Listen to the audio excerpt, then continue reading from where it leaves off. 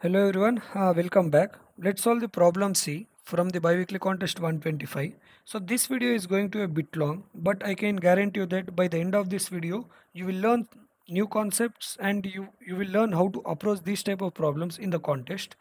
So before wasting any further time, let's understand the problem. So you are given, so this is the hardest of the medium level problem. So don't be demotivated by seeing this problem. So I took around 50 minutes to solve this, and I have came up with various approaches while solving, and I am going to discuss the different approaches here. Here you are given an unrooted weighted tree with n vertices, represent servers numbered from 0 to n minus 1. So he's saying that weighted tree. So what is the difference between tree versus graph? Tree versus graph. Comment it down. What is the difference between tree versus graph?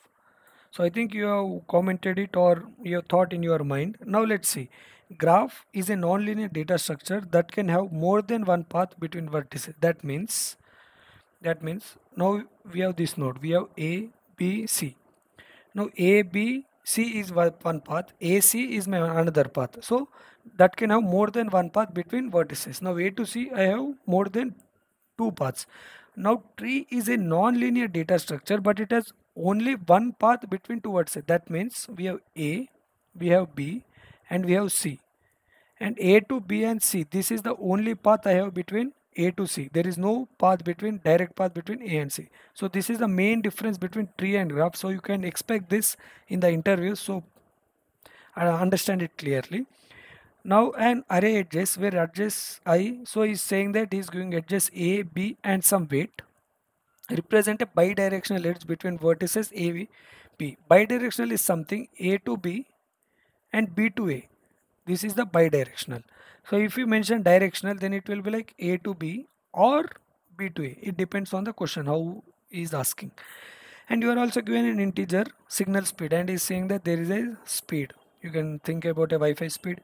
Two servers A and B are connected through server C. Is saying that we have two servers A and we have another server B, and it is connected to the server C. If my A is less than B and A, B and C should not be equal, and A should be less than B, and the distance from C to A is divisible by signal speed. That means the distance from C to A, sir, this distance considered as D, and it should be divisible by signal speed. Now C to B, this should be divisible by my signal speed. Now we need to return an integer array count of length n, where count of I is the number of server pairs that are connected through the server array.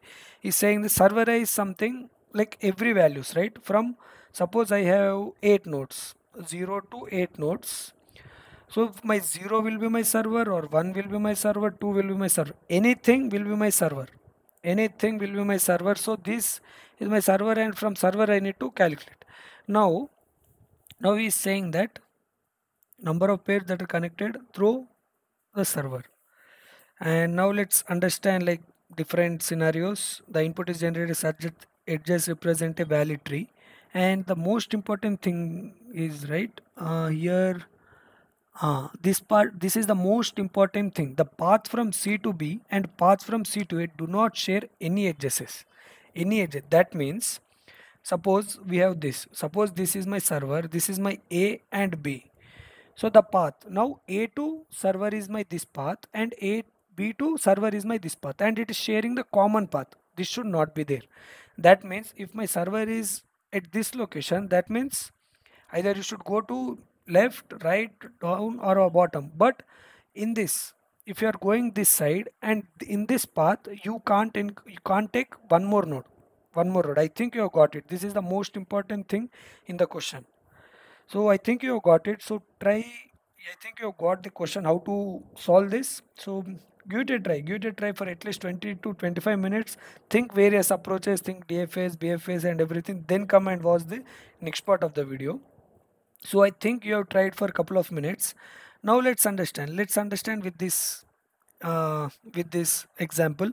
Now he has given the edges and he has given signal speed as 1, and from 0, no, suppose consider 0 as my server, from 1 to 0 only I can go, right? For there is no another path. And if you are taking this sets as collide, has been collide with this path, so I can't take. Now if you are taking 1, now if you are taking 1, so here I have 1 2 3 4, and here I have 1, so total 4 paths. So you can see here I have 4 paths. So if you are taking 2, here I have 2 paths, here I have 3 paths. So 2 into 3, that means we have 6. Same here, 2 into 3, 6. Same here, 4 into 1, 4. And here there is no, we can find only A, we can't find B. So it will be my 0. And let's say with this scenario, signal speed is the most important thing, don't forget, because it should be divisible by signal speed, my distance. Now let's say this example. Now if you see here, if you consider that my server, this is my server C, and he's saying that two pairs of connectable servers, 4 comma 5 and 4 comma 6, that means 4 comma 5, 4 to 5. If you are going to 4 to 5, from 4 to my server distance is 3, my 5 to server my distance is 6, both are divisible by my signal speed, so that is my path. Same with 4 6, 4 5 and 0 5. So I think you have understood it, how what exactly is happening. So to solve this problem, first thing comes into the mind is I need to fix the nodes. I need to fix.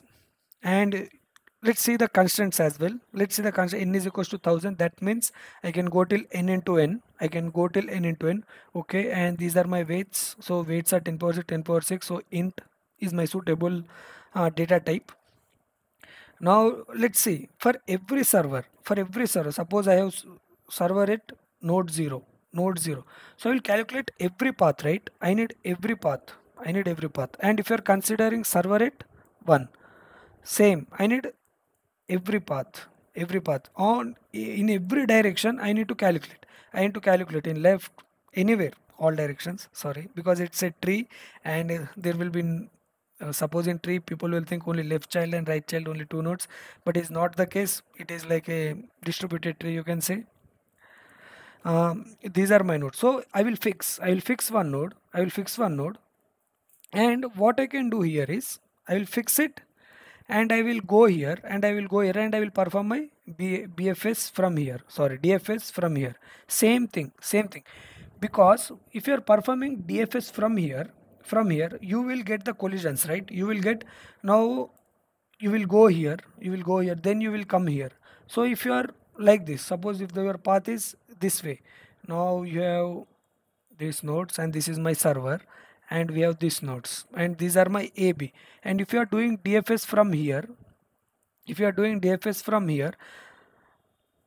will come like we have this, so these are all my separate parts,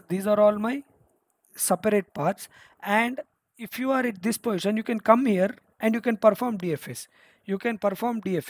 now I can't take this as my pair, right? I can't take this as my pair. So what I will do here is, so if you consider this example and consider k is equals to 1, now we have, here we have two nodes, here we have two nodes, here 1, and here we have 4, so I will start from this node, and I will calculate how many nodes are there in this path, which are divisible by my signal speed. Same thing, I will come here and I will check. Same thing here, same thing I will do. And after getting this, let's consider answer. I will explain you that as well. Let's consider answer. So I will do some calculations, and I will get to my results for node 1. So same thing applies here. So suppose you are at any node, suppose you are at this node and you want to perform, you will go here and you will calculate total number, and you will go here, you will calculate total, and you go here, calculate total, calculate here. Now let's see the coding part. Let's the only the part where we have seen that. Now first we will building the graph, adjacency list. I think you know how to build the graph. I am assuming that you know. Now vector int answer, and let's calculate my adjacent comma I. So here in my calculate, you know, I think you know DFS traversals. I'm hoping that you know. If you are not aware of DFS, please go Geek for Geeks, or you can type in YouTube and you can watch the DFS traversals, because DFS and the BFS are the basic graph traversals. You should know. before solving this type of problems. Now here you have previous equals to 0, answer equals to 0, and auto I is adjacent of n. That means suppose we have this data structure 1, so I will go here to 0 and I will calculate the DFS. I will do the DFS. Then I will go to 8 and I will do the DFS. 5 DFS, 2 DFS. After coming here, you can see adjacent n I dot first, s plus I dot second. So what is s here? क्या था s? 1 minute. Sorry, this is DFS travel, sir. So this is I dot second. This is I dot second. This is my s. Yeah. Now you are at this position. So first, after coming to this position, my answer will be 2, right? So I will check my s modulo 0 equals to 0. If it is, I will increment my answer. And if my I first is equals to parent, I will say continue. That means when you are at this node, so if you are taking adjacency for this, you will encounter 1. If you are encountering the 1, this is my parent. Already I have traversed it, so I will not traverse. Then answer equals to DFS of s plus I dot second, and my parent will going to change as n, right? This n my parent, and this will be my dot first will be my child. So in this way I will calculate the DFS and I will get the answer. I will get the k. So after getting the k, so if you see here, we have this much pairs. We are getting 2, 4, 1 and 4, right? nahi yaar, 2 2, sorry, 2 has occurred twice. क्या है मतलब ये वाला, this 2, and we have this 2 number of nodes, number of equal nodes. Consider k is equals to 1. That's what we are considering. Here we have 1, here we have 4. How you will know? If you multiply this all pairs, you will get 16. You will get 16. But 16 is my answer. Think 16 can be my answer. No, right? Now if you see here, we have two pairs here. Okay, these two pairs can form, if you are taking these two pairs, 2 into 2, 4 pairs I can form. In the first set I can form the 4 pairs, 2 into 2, 4. And for the second set, these are all my 4 pairs, these 4 pairs. Now you have 1 here, 1 here, and these are my first, we are going to have these 4 pairs. Then you have 1 here. So these 4 pairs, consider this as my answer. First we are getting 2 pairs, then we got the 2 pairs, 2 into 2, we have total of 4 pairs, considering only this criteria, only these nodes, then here total we have 4, right? And we have 1, so 4 into 1, which is, then we have 4 pairs. Now complete this, we have 8 pairs. Now we should consider this node as well. Now this is 2, and this is my 1. So total 5. Now 5 into 4, which is 20. So total pairs are 28, not 16. So because if you see here, here we have 2 nodes, and here we have 1 node, and here we have 2 nodes, and here we have 4 nodes, and this is my root. Now in the beginning, this 2 can form pair with this 2, right? And it can combine and it can form pair with this node. Then it can combine and this can form a pair with this node, and this total will get compound. So we need to add all this, so we will get the 28. So same thing we have done here. We have previous equals to 0, and we are taking answer equals to answer plus previous into k. That means when you encountered first node that is 2, there will be no answer, so it will be 0. Then I will add 2. Then at the second scene you will get 2, which is 2 into 2, which is 4. I will add it to the answer, then it will be converted to 4. Then 4 into 1. In the same way you will calculate this, and I will return the answer. So if you see here, here my time complexity will be S is equals to calculate adjacent comma I, and for every node, that means when you are at this node, for every node you are calculating, so total number of nodes here are n, right? So here my time complexity will be n into n, that means number of nodes into number of nodes. And here we are using extra space, adjacency list, so it will be like order of n extra space. So I think you have learned something new from this video. You got to understand how these calculations will be done, and why we are going with the DFS, and why we need to go to adjacency node, and we need to perform DFS to calculate the number of valid scenarios. So I think you have got it. So if you learned something new from this video, please do consider like, and please do subscribe to my channel. So if you are like a DSA enthusiastic, I have created a WhatsApp community, you can join there. So there we will discuss the various DSA problems. So I'll see you in the next video. Till then, bye bye.